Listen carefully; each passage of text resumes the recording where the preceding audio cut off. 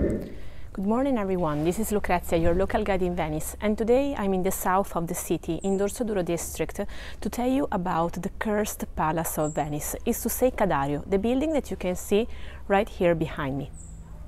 Venetians call this building the Cursed Palace because, according to its legend, all its owners are doomed to die a violent death or to lose everything they had.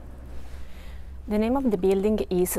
Dario, where Ca stands for casa, house, and Dario was the name of the man who commissioned the construction of the building, Giovanni Dario. Giovanni Dario was a secretary of the Senate of the Republic of Venice who had worked for several years in the Orient for the Republic and who managed to close a very advantageous agreement for the control of some international trading routes with Constantinople after the Ottoman Turks had already conquered the city.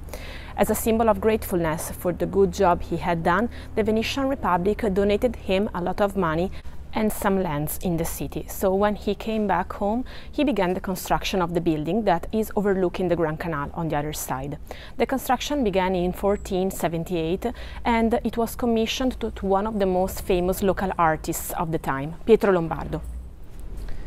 After Giovanni Dario passed away, his daughter Marietta and her husband moved here, but after living here for a few years, Vincenzo Barbaro, Marietta's husband, lost everything he had and he was backstabbed to death in the Orient where he was working for the Republic.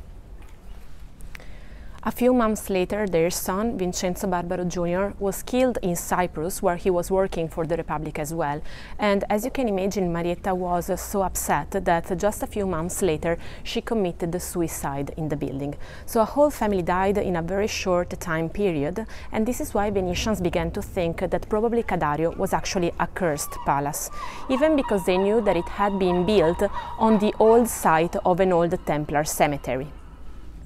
After this episode, the building was sold several times over the years. Among the owners there was also a very rich diamond merchant from Armenia who lived here for a few years only, but then he suddenly lost everything he had and he died poor right after. Among the famous owners of Dario, there's the Italian opera singer Mario del Monaco, for example, who was actually planning to buy the building but had a terrible car accident on his way to Venice while he was coming in town to sign the contract to buy the property. Luckily he survived, but he withdrew immediately the proposal he had done to buy the building. Another famous owner of the building was Christopher Keith Lambert, the manager of the rock band The Who, who lived here for a few years only and then was found dead in mysterious circumstances. These are actually just a few of the many episodes that took place in this building, and this is why when in 2000 Woody Allen was considering to buy a property in Dorsoduro, and he was considering Dario, of course, because it's still one of the most beautiful buildings we have in the area, after reading about these weird stories, he wisely decided to change his mind.